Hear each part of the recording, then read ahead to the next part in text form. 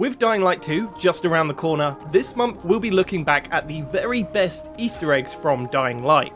And I've actually got 3 Easter eggs for you today, and only about 15 seconds to cover each, so we better get going.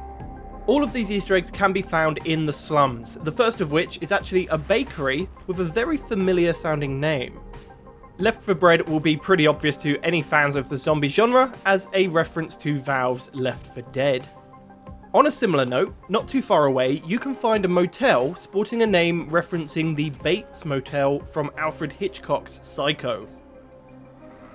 Our final Easter egg today can be found during the Gunslinger side quest. When exploring the pawn shop, the action figure you've been sent to retrieve will actually be Ray McCall from the Call of Juarez game series. I'm going to have more Dying Light Easter eggs coming every week leading up to the release of Dying Light 2, so make sure you subscribe to keep up to date.